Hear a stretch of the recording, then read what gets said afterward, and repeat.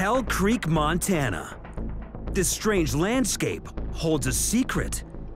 Buried in the rocks is ancient treasure, the skeleton of a T-Rex. Greg Wilson and his team have been carefully excavating it since 2015. First things that were discovered were pieces of vertebrae, ribs, parts of the pelvis. And then as we dug in, we discovered the back of the skull and traced that forward to the jawbone that had teeth pointing up. Wilson believes this T-Rex is one of the most complete ever discovered. And clues on the bones raise the possibility that it fell prey to another T-Rex. On its lower jaw, it does have indications of wounds and injuries through battles with perhaps other T-Rexes. After 2 years of painstaking work, the dig is almost complete. But it's only when you piece all the bones together that the true terror of T-Rex becomes clear. Paleontologist Eric Snively is one of the many scientists in awe of these giant killers. Henry Fairfield Osborn, who named T-Rex, wanted to give it a very evocative name, and so he named it Tyrant Lizard King, and it sort of says it all.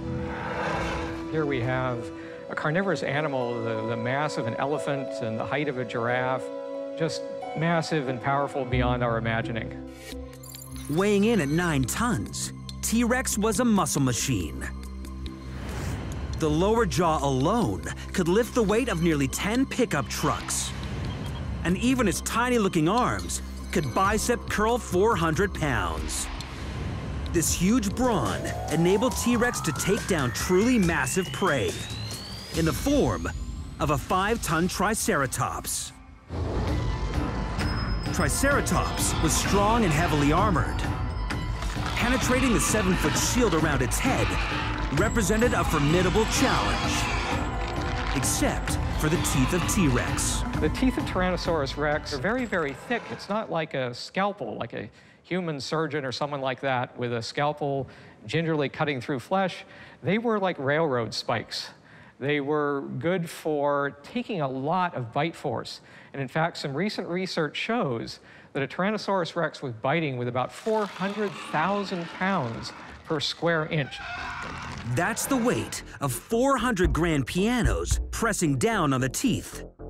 In fact, it could bite so hard, it would crush its own skull if it weren't for one simple adaptation. Tyrannosaurs have a unique nose. The bone on the bridge of their snout, called the nasal bone, was fused. So as they bit down, the nasal bone enabled all of the force of the bite to be transmitted to the prey and held everything together to handle the blast of this bite force. The jaws of T-Rex deliver the strongest bite of any animal to walk the earth.